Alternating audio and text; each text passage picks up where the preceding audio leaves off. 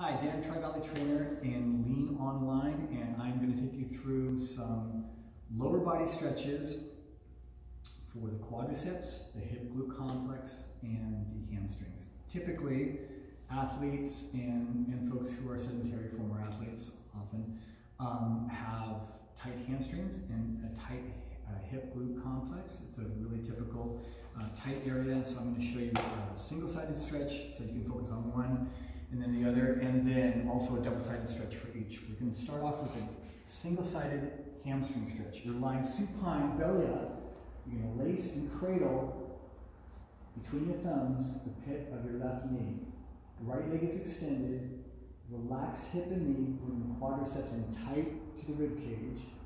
Keep the spine long, abdominal wall engaged. Extended the knee, pushing the heel towards the ceiling as you're keeping the tailbone planted into the mat. Don't let the arms open up.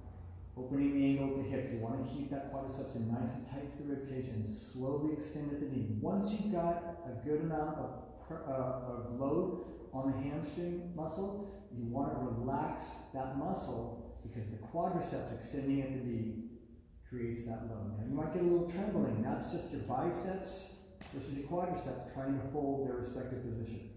So that's fine. Just breathe through it and relax into it. If you ever feel like you're fighting the stretch, ease up on the stretch. Take a big deep breath. Relax into it and then reapply a little bit of force on the stretch. Okay, that's the lying hamstring stretch. Here is a lying hip glute complex stretch. You're going to put the left knee. And obviously do the same thing on the other side. Left knee at 90 degrees, cross over just above the ankle. Let the shin fall to its natural angle. Bring the left knee in, getting the mid-shin in closer proximity to the sternum, where the rib cage meets in the center of the chest. And then if you need to hold on to the shin or the hamstrings on the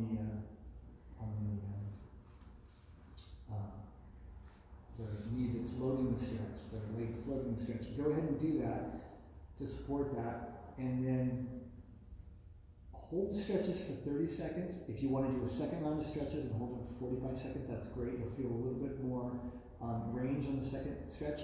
But on this stretch, once you've gotten into position, just hold it for 10 seconds and gently push the knee out away from the same side shoulder for about 10 seconds. That'll take the load out laterally to the hip. Come around for another 10 seconds and bring the knee towards the opposite shoulder.